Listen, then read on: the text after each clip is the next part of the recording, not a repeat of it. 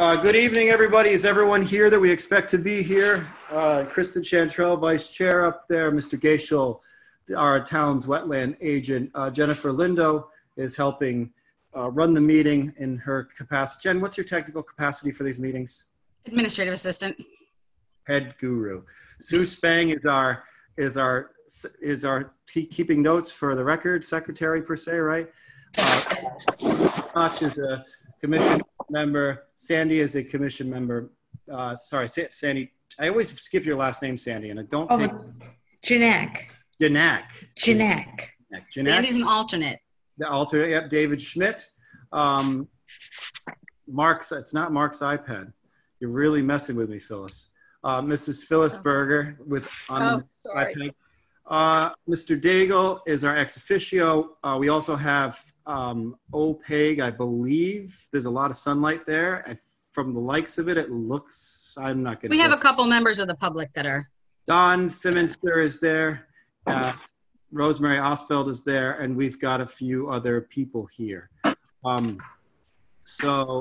Doreen Ryan wants to be admitted. Are you letting her in, Jen? There she is. I am. Doreen Ryan is also a commission member. So tonight, who are we going to say is seated, at least for this show cause hearing? We can have as many of seven of us. So 1, 2, 3, 4, 5, 6, 7. So one of the alternates is technically not seated. You're just listening if you'd like. Does it matter for either of you guys? Have either of the alternates sat over the past hearings and matters on this particular issue? If not, it might be better that neither of you are seated as an alternate. I wasn't at the last meeting. So maybe, was Doreen at the last meeting? I was. I sat at the last meeting. Okay. So for this meeting, we'll seat Doreen, the alternate, and we'll leave Sandy off. And thank you, Sandy, for participating, even to pay attention. If anyone has a question, if we have any trouble, it looks like we got Jason Diebel showing up too. If there's any trouble and you can't be heard, just raise your hand.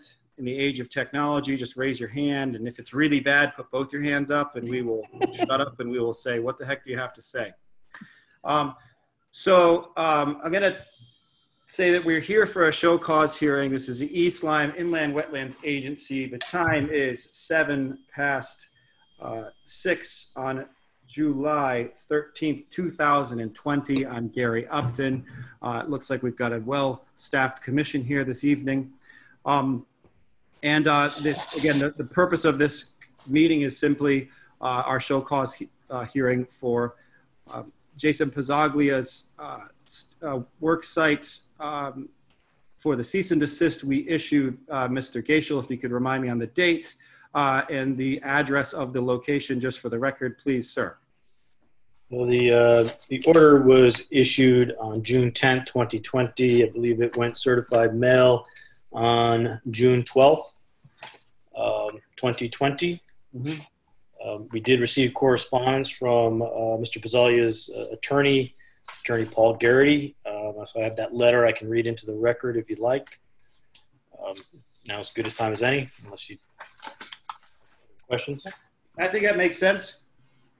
Okay, so that letter is dated July 9th, 2020, also sent by email to ggaishel@eltownhall.com. Mr. Gaishel, 1 second. This is available for anyone listening. This is available, posted on the town website under our documents, correct? Yes. Yep. I just want to make sure that what's being read is available for inspection by the public if they like. If you search East Lyme Inland Wetlands Agency, you will, after digging for a little while, be able to find the materials for this meeting. Go ahead, Mr. Gaishel. Sorry. So this is addressed to Gary Upton, Chairman, Inland Wetlands Commission, Town of East Lyme, 108 Pennsylvania Avenue, Niantic, Connecticut, 06357, regarding 297 Boston Post Road, East Lyme, IWC cease and desist. Dear Mr. Upton, this correspondence shall serve notice that I have been retained by Paz and Construction, LLC, with regard to the above cease and desist notice. This letter shall serve as a follow-up to my correspondence to Gary Gaishel of July 2nd, 2020. Section 14 of the East Lyme Inland Wetland Regulations requires my client be given a hearing within 10 days of the notice of violation. The Commission failed to afford my client the opportunity of a hearing within the required time frame. We therefore deem a cease and desist to be void. I should point out that Al Smith, the owner of the property, has been storing vehicles and material on the property prior to the enactment of wetland regulations by the town. More importantly, the activities presently conducted on the site have no impact on the lake, which forms the boundary of the property. Because there is no jurisdiction over my client, we do not intend to appear at the hearing scheduled for July 13, 2020.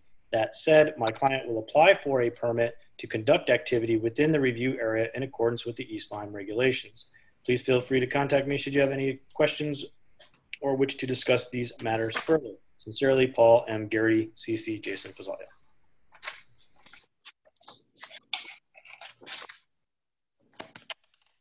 All right, so thank you for reading that in. As a committee member that had attended the site walk, for anyone else listening, this is a matter where we've kind of gone back and forth about site cleanup for a while. And we went just a few days before that last meeting, the weekend before, to inspect the site in person. And during our last meeting, we submitted evidence into the record, pictures, so on and so forth, of our site walk. We're I myself was dismayed at the level of material and things that were close to the water. And I think I'd rely on the other commissioners to speak for their own opinion on that matter. I'm not going to put words in anyone else's mouth. As for the timeline for the having the show cause hearing after the issuance of the cease and desist, I'm sorry if my lighting is funny. As for the timeline, obviously there was some correspondence, Mr. Gaishel, that dates back to June 17th between you, myself. We had Sue Spang and Attorney Zamarka and Jen Lindo and a few other people. It looks like Mr. Nickerson and Ed O'Connell were on there, and we were going back and forth, including, but let's see, we also had, I believe, Kristen Chantrell. We had discussed some issues. We were trying to figure out how to, just to kind of catch everyone up historically here. We were attempting to have a meeting. The first meeting you said you couldn't attend, correct, Mr. Gaishel? A meeting in regards to this particular item? Yes. I think it was, I had a conflict with the scheduling, but that, again, I think we had gone back and forth 10 days from the date of the issuance. I know I couldn't make it, but that necessarily wouldn't hold up the agency for a meeting. At the end of the day, we were unable to achieve a quorum to discuss the matter within 10 days. So that said, while Mr. Garrity believes his client doesn't fall within our jurisdiction, I believe he still does. So while I appreciate Mr. Garrity's opinion, I don't know that it actually, how much weight it does hold. I briefly discussed the matter with Attorney Zamarka, and it's our opinion the cleanest way to go forward would be to reissue the order and within 10 days hold that hearing. Basically, it cleans it all up. That said, I do believe the order does stand, in my professional opinion. So our original issuance is June 10th with a ship date of June 12th, 2020, correct? Correct. July would be about nowish we're in about 30 days, plus or minus a day. August and September would bring us to 90 days. If we did, in fact, it is my understanding post per Executive Order 7M that we were using the extension that's been provided us by the governor, we could allow the first cease and desist order to stand as long as we were to meet within the 90 days of that original extension period. Does that make sense? Certainly does. I mean, I think You had to post that before, Right, in which case we would still be posting it within time. but you had to post it before you issued the order. So if any of the commissions, this is what Attorney Zamarka explained to me for a zoning matter. He said, if any of the commissions chose to enact the 90-day executive order, you had to have a meeting whereby you made a motion and agreed to extend the 90 days.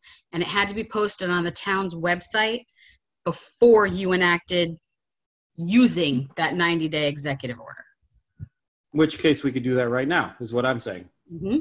And then you'd have to reissue the order. That's the way it was explained to me.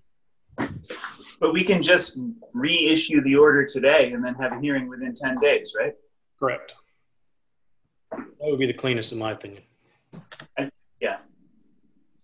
Mr. Koch, what was are you in agreement with that? Yeah, that sounds like the cleanest way to do it from my perspective too. Okay. All right. I had poured over these emails, and that makes sense rather than getting into the. Yeah. All right. If that's what you guys think. Anyone else have any opinion? As a separate issue, might we want to consider accepting I don't know the proper language, but the 90-day extension that's allowed by state law until this is over, which would cover us for any future applications that arise? I think that's a good idea. Would you like to make a motion?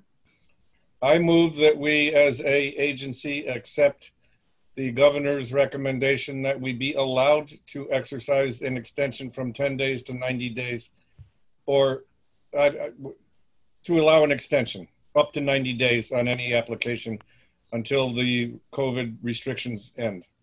I'll second. So we have a motion. Let me just real quick, if I could hit the pause button, I want to work with Ms. Spang to make sure that we understand and have that language down. I do see Mr. Daigle. Just one second, Mr. Daigle. I want to make sure Sue has that before we confuse the airways here. Sue, how are you feeling? Okay, let me see. Move as an agency to accept the governor's directive to move from 10 days to 90 days due to the COVID crisis. And it's Executive Order 7M. 7M as in Michael? Yep. 7M3 specifically authorizes state department heads, commissioners, boards. You don't need to put that in there, but this is just a little extra conversation. I don't think you need the 10 days because you guys aren't just doing this for the cease and desist. You're trying to say this is for anything that comes in. Correct. That's correct. Yes. So not the 10 days. It's So just. you want to take out the 10 days, Dave? Whatever the governor allows, I move we accept. I agree. Yeah, sorry. Oops, we're not voting yet. And I seconded. All right. So we have a motion that stands. Sue, do you have that down so I can let Mr. Daigle? He's Yeah, I'm just taking out the 10 days basically from what I originally had read. Right. Do you want to read it to us just so we can make sure that? Yep. Okay, move as an agency to accept the governor's directive of 90 days due to the COVID crisis. All right. Is that what you want, Dave? That pretty much covers it. I think everyone understands the spirit of it, right? All right. I just want to make sure that it says what you want it to say. Yep. And I think, yeah, it's true. Dave, would you consider to add just to cite order 7M to your motion? Just to No make problem. Sure? Okay.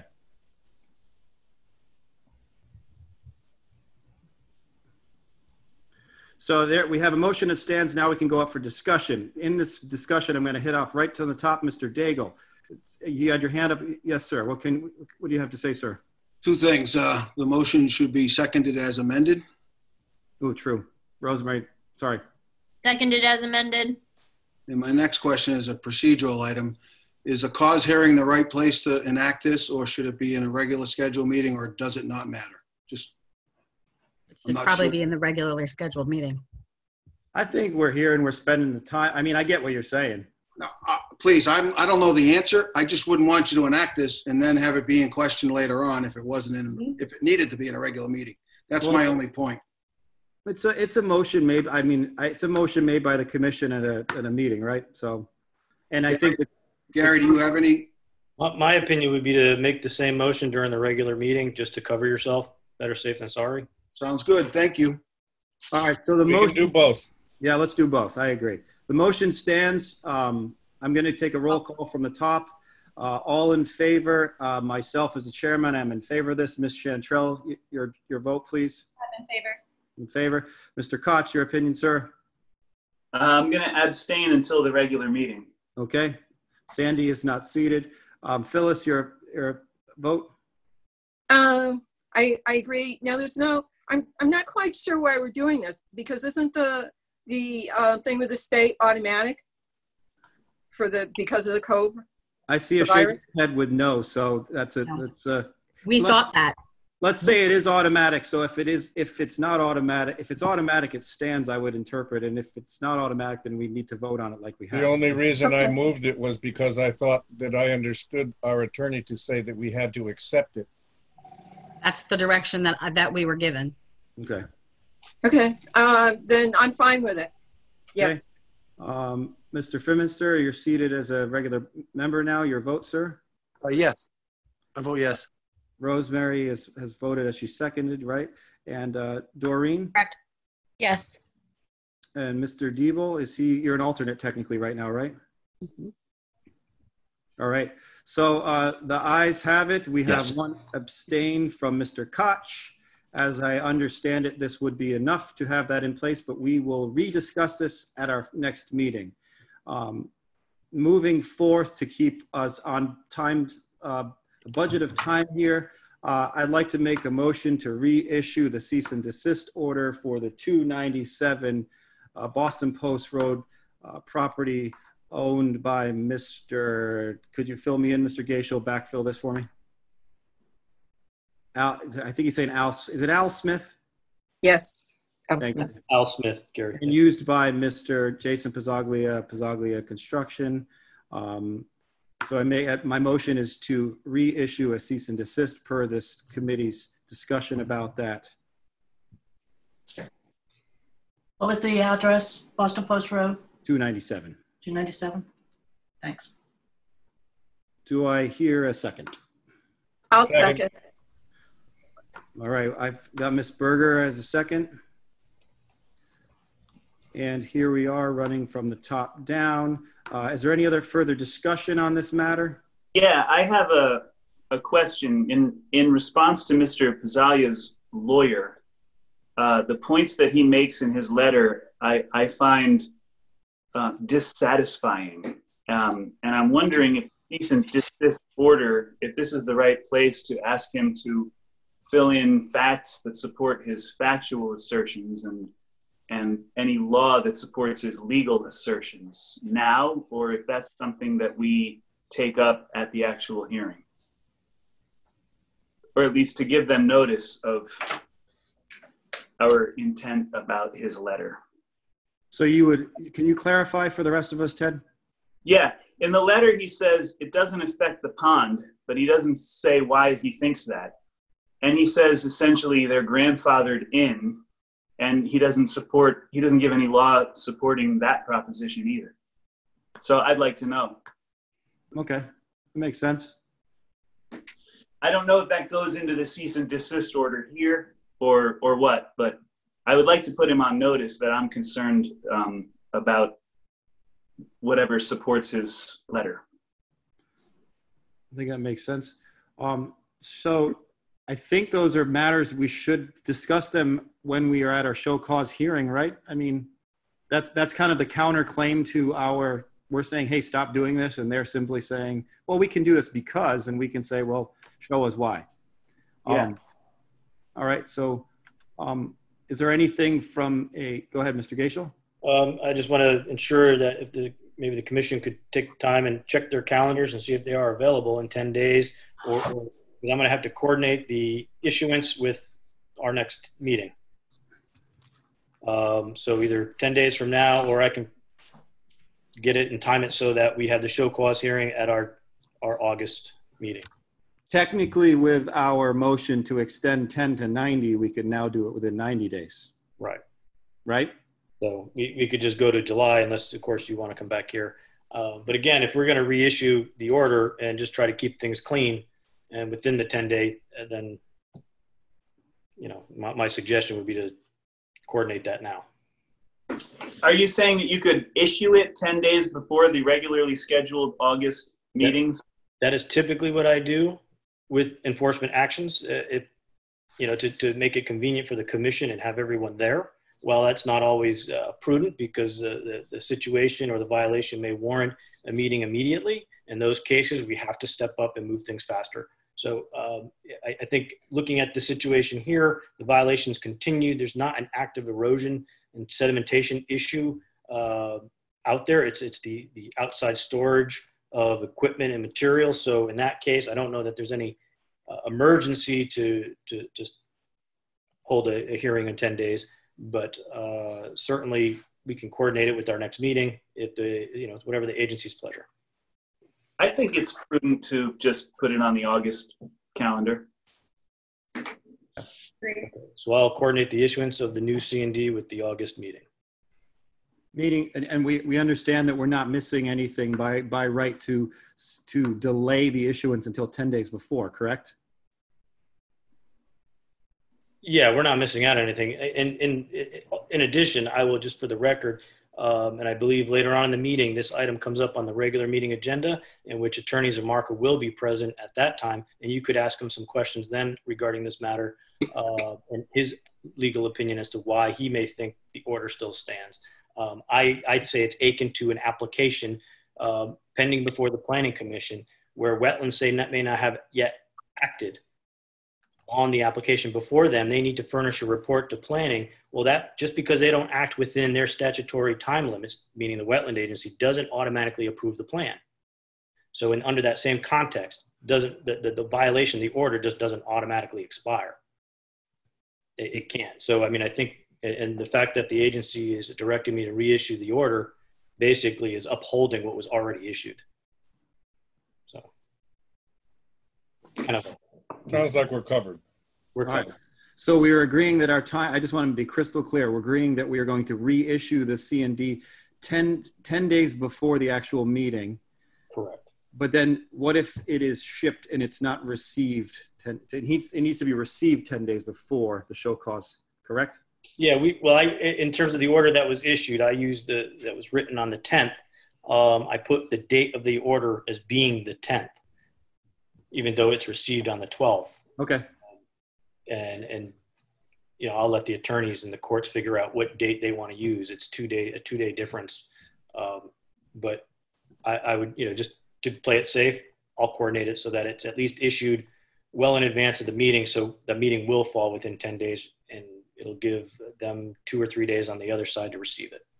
All right. Everyone agrees on that? Any concerns? Do we need a motion? I'd recommend a motion directing staff to reissue the order, but I think Mr. Upton, didn't you do that? Yeah, you already did, yeah. Phyllis, you seconded. Yeah, Phyllis seconded. Vote on it now, right? Yes, yep. So I guess voting on the motion to, Sue, can you restate the motion for us? Sure, to reissue the cease and desist order for 297 Boston Post Road, owned by Al Smith and used by Jason Pizzalia. All right. All in favor from the top, myself, it's an aye. Ms. Jantrell. Aye. Ted Koch. Aye. Sandy is, see, there's an alternate. Sorry, Sandy, I always do that. Dave Schmidt. Aye. Phyllis. Aye. Don. Aye. Rosemary, I apologize. Aye. And Doreen. Aye. All right. The ayes have it. There are no abstentions and there are no nays. So there we have it. It will be reissued. Thank you, guys. At this time, I'd like to make a motion to close out this meeting for a little while until 7 o'clock, where we'll re-meet to start our public hearing on our regulations. Do I hear a second? Second. Second, we have the second from Mr. Schmidt, it sounds like, to adjourn the meeting. All in favor by a show of hands, keeping it the easy way. All right, guys. I know we have more than 4 votes, so there we go. We'll catch you at 7 o'clock. Make sure you check the number for the meeting. It's not the same number as this one. Right, Jen? Yes, it's not the same. Right. And we'll see you there in a little bit.